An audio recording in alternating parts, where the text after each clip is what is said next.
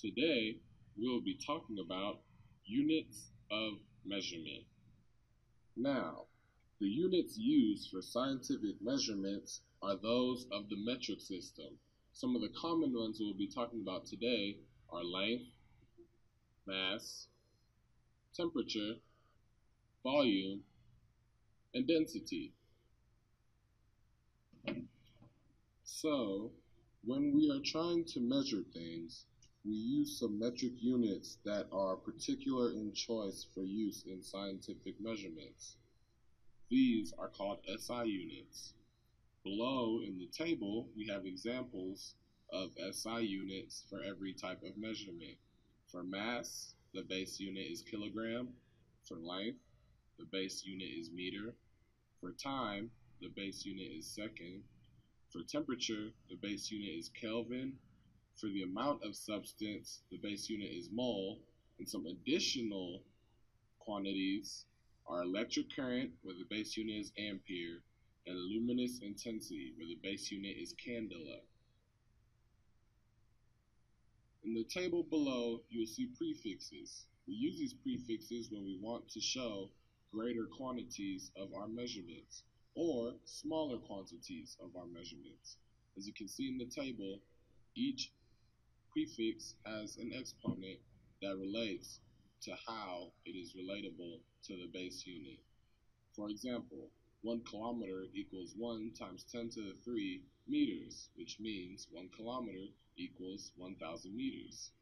Or 1 centimeter is equal to 0.01 meters. This shows how we can use different prefixes to show different quantities. Now we'll begin to talk about our SI units, starting with length and mass. The base unit of length is meter. As you can see, this is a picture of a meter stick, which of course is the length of 1 meter. Another thing that is the length of 1 meter could be a baseball bat. The base unit of mass is kilogram, and mass is the measure of the amount of material in an object. 1 liter of water is said to weigh 1 kilogram. The next SI unit we'll be talking about is temperature. The base unit for temperature is Kelvin, but we often use Fahrenheit or Celsius. Temperature is the measure of hotness or coldness of an object.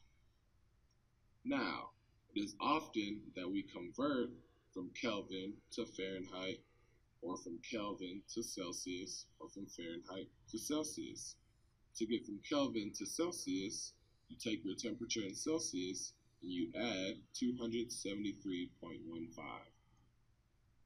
But to get from Celsius to Fahrenheit, you take your Celsius temperature, you multiply it by 9/5, and then you add 32.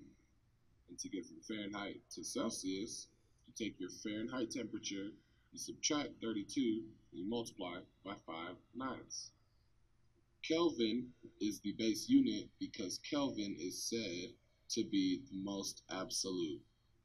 0 degrees on the Kelvin scale is the lowest attainable temperature possible. This is why Kelvin is the base unit. Next, we'll be talking about units that can be derived. The first unit we'll talk about is volume. We can use SI units in order to derive other quantities. Volume is a quantity we can derive from the SI unit of length. Essentially, volume is length cubed. Density is also a quantity that we can derive from the SI units of mass and volume. Density is mass divided by volume.